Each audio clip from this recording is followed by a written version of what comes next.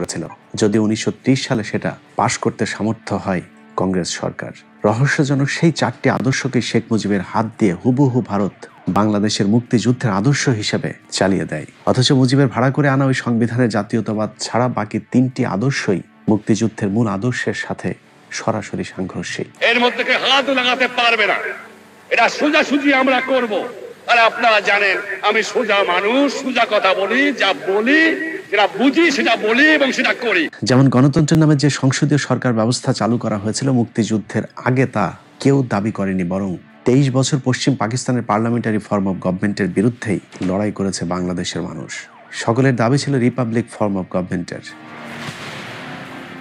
1949 সালে 24শে জুন আওয়ামী লীগের প্রথম গঠনতন্ত্রেও রিপাবলিক ফর্ম অব গভর্নমেন্টের কথা বলা হয়েছিল। 1954 সালে নির্বাচনের সময় আওয়ামী লীগের 21 দফায় রিপাবলিক ফর্ম অব গভর্নমেন্টের কথা বলা হয়েছে। রিপাবলিক ফর্ম এবং পার্লামেন্টারি ফর্মের মাঝে মৌলিক পার্থক্য হলো রিপাবলিক ফর্মে যে কোনো সময় চাইলেই গণভোটের মাধ্যমে সরকারকে ক্ষমতাচ্যুত করা সম্ভব, কিন্তু সংসদীয় গণতন্ত্রে পার্লামেন্টের সংখ্যাগরিষ্ঠতাই সবকিছুর ঊর্ধ্বে, যে কারণে মুজিব রিপাবলিকের পরিবর্তে পার্লামেন্টারি ফর্মকে বেছে নিয়েছিলেন। অথচ ধোঁকাবাজ মুজিব সারা জীবন রিপাবলিক সরকারের দাবিতে আন্দোলন করে এসেছেন। আমি বিশ্বাস করি গণতন্ত্রে, আমি বিশ্বাস করি সোশ্যালিজমে। স্বাধীনতা যুদ্ধের দলিলপত্র প্রথম খণ্ডের 427 নম্বর পৃষ্ঠার তথ্য অনুযায়ী 1955 সালের 25শে অগাস্ট সংবিধান সভায় শেখ মুজিব গণভোটের জন্য আকুল আবেদন জানিয়েছিলেন।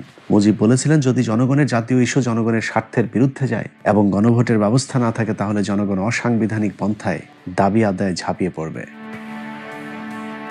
মুজিবনগর সরকারের ঘোষণাপত্র বাংলাদেশ সরকার ব্যবস্থা রিপাবলিক ফর্ম অব গভর্নমেন্ট হওয়ার কথাই বলা হয়েছিল। এখানেই শেষ নয়, দেশে ফেরার মাত্র 2 দিন আগেও পাকিস্তান থেকে লন্ডনে গিয়ে শেখ মুজিব সাংবাদিকদেরকে বলেছিলেন, বাংলাদেশ হবে people's Republic of Bangladesh. The ultimate achievement of this struggle is the creation of an independent, sovereign People's Republic of Bangladesh. খাতা কলমে বাংলাদেশ এখনো পিপলস রিপাবলিক থাকলেও বাস্তবে সম্পূর্ণ তার বিপরীত দিকে নিয়ে গিয়েছিলেন শেখ মুজিব। একইভাবে মুক্তিযুদ্ধের মূল আদর্শ হিসাবে বলা হয়েছে ধর্মনিরপেক্ষতাকে, অথচ মুক্তিযুদ্ধে বিজয়ের একদিন আগেও ধর্মনিরপেক্ষতা শব্দটি কেউ একবারের জন্য শোনেনি, বরং শেখ মুজিব নিজেও সবসময় ইসলামী শাসন ব্যবস্থার দাবি করে এসেছেন তার সবগুলো আন্দোলনে। আওয়ামী লীগের 1949 সালের প্রতিষ্ঠাকালীন গঠনতন্ত্র ইসলামী শাসন ব্যবস্থার কথা বলা হয়েছে। 1954 সালে যুক্তফ্রন্টের 21 দফায় বলা হয়েছে, ইসলামী শরিয়ার বাইরে কোনো আইন করা যাবে না। ইসলামী মূল্যবোধের পরিপন্থী হবার অজুহাতে 1956 সালের সংবিধান প্রত্যাখ্যান করে সংবিধান সভায় ঐতিহাসিক ভাষণ দিয়েছিলেন শেখ মুজিব। সেখানে তিনি বলেছিলেন, sir, I have just come from east Pakistan and know the mind of the people there. I know that they have rejected the un-Islamic, undemocratic and dictatorial constitution. It cannot be accepted by the people of Pakistan, particularly people of East Pakistan. 1970 সালে নির্বাচনের পর আওয়ামী লীগের প্রণীত খসড়া সংবিধানের 5 নম্বর দফায় বলা হয়েছে, কোরআন সুন্নাহর ভিত্তিতে রাষ্ট্র পরিচালনা হবে, তবে অন্য ধর্মের নাগরিকেরা নির্বিঘ্নে তাদের ধর্ম পালনের সুযোগ পাবে। শুধু আওয়ামী লীগ নয়, সমাজতান্ত্রিক দল সহ সবগুলো রাজনৈতিক দল একটি জায়গায় একমত হয়েছিলেন, তা হল ইসলামী শরিয়া বিরোধী কোনো আইন প্রণয়ন করা যাবে না। মেজর জিয়াউর রহমানের ডাকে মুক্তিযুদ্ধ শুরুর মাত্র 2 দিন আগে 23শে মার্চ আওয়ামী লীগের পক্ষ থেকে ইয়াহিয়াকে যে খসড়া সংবিধান তুলে দেওয়া হয়েছিল, সেখানেও মুজিব লিখেছিলেন, কোরআন সুন্নাহ বিরোধী কোনো আইন করবে না আওয়ামী লীগ। বর্তমানে 71 টিভির বদৌলতে আজকে যারা সংবিধানে বিসমিল্লাহির রহমানির রহিম এবং রাষ্ট্র ধর্ম ইসলামের বিরুদ্ধে কথা বলেন, সেই সব মুরগি সাপ্লায়ার এবং বাংকার যোদ্ধারা হয়তো জানেন না, যুদ্ধকালে মুজিবনগর সরকার গঠিত হওয়ার পর প্রবাসী সরকারের পক্ষ থেকে বাংলাদেশের জনগণকে স্বাধীনতা যুদ্ধে যোগ দেওয়ার জন্য প্রথম যে আহ্বান জানানো হয়েছিল, সে আহ্বানের প্রথম বাক্য ছিল আল্লাহু আকবার। আহ্বানের সব শেষ লাইনে বলা হয়েছে, পাকিস্তানি বাহিনীর সহায় আধুনিক মরণাস্ত্র আর আমাদের সহায় পরম করুণাময় সর্বশক্তিমান আল্লাহ তাআলার সাহায্য। অতএব মুক্তিযুদ্ধের সাথে ইসলামের কোনো সাংঘর্ষিকতা নেই। অথচ ভারত থেকে মুজিবের পকেটে করে আনা সংবিধান কিংবা 72-এর সংবিধান থেকে 4র্থ সংশোধনী কোথাও শেখ মুজিব বিসমিল্লাহির রহমানির রহিম শব্দটি পর্যন্ত রাখতে দেননি। আসলে সংবিধান থেকে ইসলাম কিংবা বিসমিল্লাহ উঠিয়ে দেওয়ার মূল উদ্দেশ্য ভারতকে খুশি করা।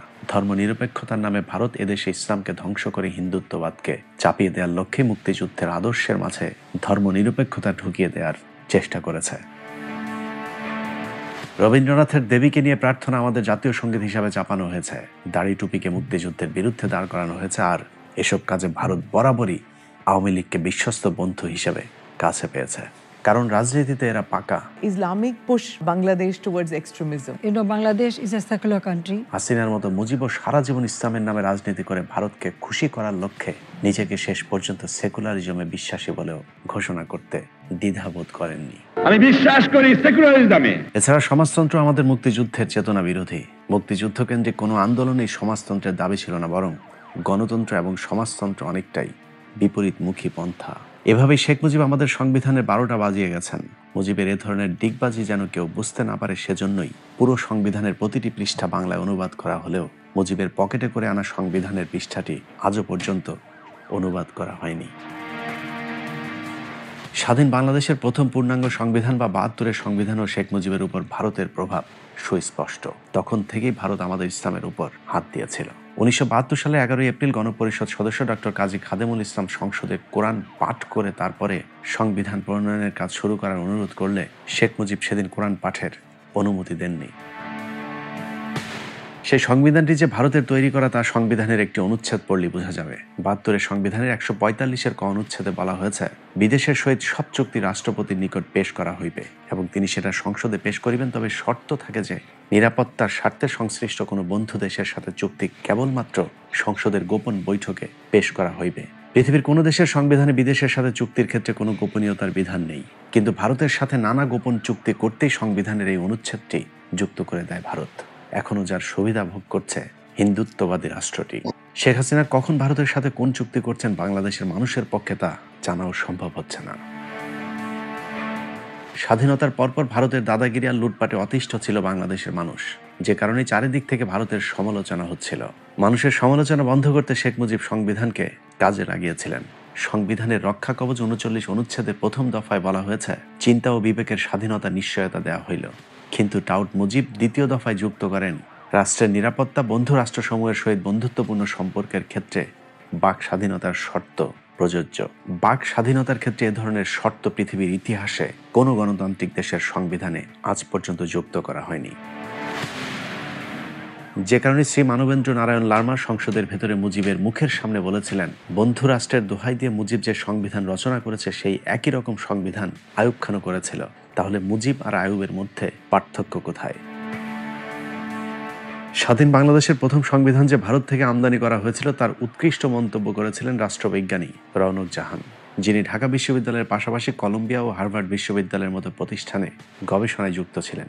রওনক জাহান বলেছিলেন, the constitution of Bangladesh is an interesting document since it is an attempt two facilitate political development in Bangladesh according to Indian model. তিনি বাংলাদেশের সংবিধানকে কৌতূহলীপূর্ণ বা সন্দেহজনক নথি হিসাবে উল্লেখ করেছিলেন, কারণ এই সংবিধানে ভারতীয় মডেল হিন্দুত্ববাদকে চাপিয়ে দেওয়ার চেষ্টা করেছিল শেখ মুজিব। সংবিধানের খসড়া প্রস্তুতের পর 1972 সালে দৈনিক পূর্ব বাংলা পত্রিকার 17 অক্টোবরের খবরে ভিনদেশী সংবিধান শিরোনামে মাওলানা ভাসানীর একটি কলাম ছাপা হয়েছিল, যেখানে বলা হয় 23 বছর দুই পাকিস্তান মিলেও একটি সংবিধানের জন্য হাহাকার করে সেটা সম্পূর্ণ করতে পারেনি, অথচ সেই সংবিধান প্রস্তুত করতে সময় লেগেছে মাত্র 6 মাস। কে করলো এই সংবিধান? মুজিব আর কামাল? জনসাধারণের গণভোট হইল না, বুদ্ধিজীবীদের পরামর্শ লাগেনি, মুক্তিযোদ্ধাদের গা ঘেঁষতে দেওয়া হয়নি, 34 জন বাদে গণপরিষদ সদস্যদের মধ্যে কেউ জানে না। তাহলে এই সংবিধান কোত্থেকে নাজিল হলো তার শানে নজরুল 7 কোটি মানুষের জানার হক রহিয়াছে। জনসাধারণকে ধোঁকা দিয়ে এভাবে ভারতের দেয়া সংবিধানকে ডক্টর কামালের রচিত সংবিধান বলে চালিয়ে দেয় শেখ মুজিব, যে কারণে 72-এর সংবিধানকে মাওলানা ভাসানী, ন্যাপ সহ সব রাজনৈতিক দল প্রত্যাখ্যান করেছিল। ডক্টর আবুল ফজল হক তার বাংলাদেশের শাসন ব্যবস্থা ও রাজনীতি বইয়ের 134 নম্বর পৃষ্ঠায় মুজিবের সেই সংবিধান সম্পর্কে বিভিন্ন দলের একটি মন্তব্য তুলে ধরেছেন, যেখানে বাংলাদেশ কমিউনিস্ট পার্টির সংবিধানকে সংশোধনের অযোগ্য বলে ঘোষণা ও তা প্রত্যাখ্যান করেন। তাদের মতে মুজিবের 72-এর সংবিধানের চেয়ে আইয়ুব খানের 62-এর সংবিধানে মানবাধিকারের নিশ্চয়তা অনেক বেশি পরিমাণে ছিল। ন্যাপ প্রধান মাওলানা ভাসানী বলেছিলেন তার দল এই সংবিধান গ্রহণ করবে না। বিপ্লবী ছাত্র ইউনিয়ন মাওলানা ভাসানীর সাথে একমত প্রকাশ করে খসড়া সংবিধানের বিরুদ্ধে গণ আন্দোলন করে তোলার আহ্বান জানান। আসম রব বলেছিলেন এটি একটি বাজে সংবিধান। 16 ডিসেম্বর আগে এগুলি ডিসাইড করেছে পৃথিবীর কোনো বই আমি পড়ি নাই, যদি কেউ দেখাইতে পারে আমি তার কাছে সারেন্ডার করব। শুধু সংবিধান নয়, প্রতিটি ক্ষেত্রে শেখ মুজিব ভারতের পক্ষে কাজ করেছিল। 16 ডিসেম্বর পাকিস্তানি বাহিনীর আত্মসমর্পণের সময় কেন বাংলাদেশের পক্ষ থেকে কাউকে রাখা হয়নি তা নিয়ে মুক্তিযোদ্ধাদের মধ্যে চরম ক্ষোভ থাকলেও শেখ মুজিব কোনো প্রশ্ন করেননি। বরং স্বাধীনতা পরবর্তী পাকিস্তান বাহিনীর ফেলে যাওয়া অস্ত্রশস্ত্র সহ কলকারখানার মূল্যবান যন্ত্রপাতি লুটপাটে ভারতকে সর্বাত্মক সহায়তা করেছিল শেখ মুজিব। মুক্তিযুদ্ধের 9 নম্বর সেক্টরের কমান্ডার মেজর জলিল তার অরক্ষিত স্বাধীনতায় পরাধীনতা বইতে লিখেছেন, মুক্তিযুদ্ধের সর্বাধিনায়ক জেনারেল ওসমানীর কাছে পাকিস্তানি জেনারেল নিয়াজি আত্মসমর্পণ করলেন না কেন? আত্মসমর্পণের সময় ওসমানী উপস্থিত ছিলেন না কেন? কর্নেল ওসমানী আত্মসমর্পণের বেশ কয়েকদিন পর ঢাকায় এলেন কেন? এই কদিন ওসমানী কোথায় ছিলেন? তিনি কি তাহলে সত্যি কলকাতায় বন্দী ছিলেন? মেজর জলিল আরও লিখেছেন, 17 ডিসেম্বর খুলনা সার্কিট হাউস মাঠেও পাকিস্তানি সেনাদের আরেকটি আনুষ্ঠানিক আত্মসমর্পণ পর্ব অনুষ্ঠিত হয়। 9 সেক্টরের অধিপতি হিসাবে আমি সেখানে উপস্থিত থাকলেও আমাকে জোর করে ভারতীয় সেনারা পেছনের সারিতে ফেলে দেয়। অনেক চেষ্টা করেও আমি আর সামনে আসতে পারিনি। এভাবেই দীর্ঘ 9 মাসের অসীম ত্যাগ, তিতিক্ষা আর আত্মাহুতির মধ্য দিয়ে রচিত বিজয় পর্ব ভারতীয় শাসক চক্র দ্বারা লুণ্ঠিত হয়। মেজর জলিল বুঝতে পেরেছিলেন মুজিবের নেতৃত্বে আওয়ামী লীগ ভারতীয় এজেন্ট হিসাবে কাজ করছে। লিখেছেন, আত্মসমর্পণের প্রায় 1 সপ্তাহ পরে প্রবাসী আওয়ামী লীগ সরকার কিভাবে দেশে ফিরে বিনা প্রশ্নে গদিতে বসে। 9 নম্বর সেক্টরের অধিনায়ক হিসাবে দায়িত্ব পালনের কারণে যশোর, খুলনা অঞ্চল দিয়ে ভারতীয় বাহিনীর লুটপাটের দৃশ্য সবচেয়ে বেশি প্রত্যক্ষ করেছেন মেজর জলিল, যে কারণে মেজর জলিল সর্বপ্রথম ভারতীয়দের বিরুদ্ধে প্রতিবাদী হয়ে উঠেছিলেন। কিন্তু শেখ মুজিব তাকে আটক করে কোর্ট মার্শালের নির্দেশ দেন। মজার বিষয় হলো, শত শত বিহারি নারীদের ধর্ষণকারী পাকিস্তান বিদ্বেষী মেজর জলিলকে অবশেষে পাকিস্তানের মাটিতেই মরতে হয়েছে। ভারত নিয়ন্ত্রিত বাংলাদেশ নামক ভূখণ্ডে তার জায়গা হয়নি। ভারতের এসব লুটপাট এবং বুদ্ধিজীবী হত্যাকাণ্ডে ভারতের জড়িত থাকার প্রমাণ নিয়ে ডকুমেন্টারি তৈরি করার কারণে জহির রায়হানকে গুম করা হয়। দেশ স্বাধীনের পর এটা ছিল ভারতের প্রথম গুম।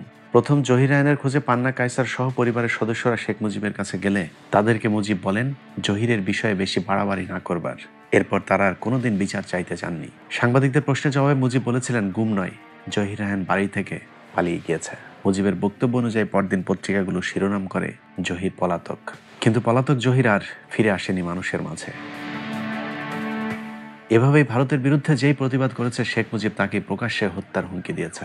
1 এপ্রিল 1972 সালের দৈনিক বাংলা পত্রিকায় শেখ মুজিবের খুলনা সার্কিট হাউস মাঠে দেয়া একটি বক্তব্য তুলে ধরা হয়েছে, যেখানে মুজিব প্রকাশ্যে ভারত বিরোধীদের হুমকি দেন। দেখামাত্র গুলি শিরোনামে সেই সংবাদে বলা হয়, গোলযোগ সৃষ্টিকারীরা বাংলাদেশ ও ভারতের মধ্যে শত্রুতা সৃষ্টির প্রয়াস চালাচ্ছে। এদের মধ্যে কেউ কেউ বাংলাদেশ ভারত মৈত্রী চুক্তি ভ্রান্ত বলে আখ্যায়িত করছে। এ সম্পর্কে দেয়ালে দেয়ালে স্লোগান দিচ্ছে। আমি পুলিশকে আদেশ দিচ্ছি, এইসব নকশাল বাড়িওয়ালাদের যেখানে পাবেন সেখানে গুলি করবেন। পরদিন নোয়াখালীর চৌমুহনী কলেজ মাঠেও শেখ মুজিব ঠিক একই ধরনের হুমকি দিয়েছিলেন।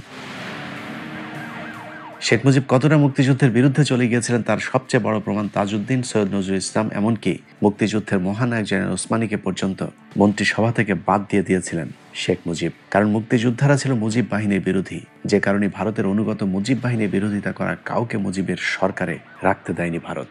এভাবেই ভারতীয় প্রেসক্রিপশনে ভারত বিরোধীদের শায়েস্তা করে শেখ মুজিব তার ক্ষমতার স্বাদ পূর্ণ করেছিলেন। আমার জীবনের স্বাদ আজ পূর্ণ হয়েছে।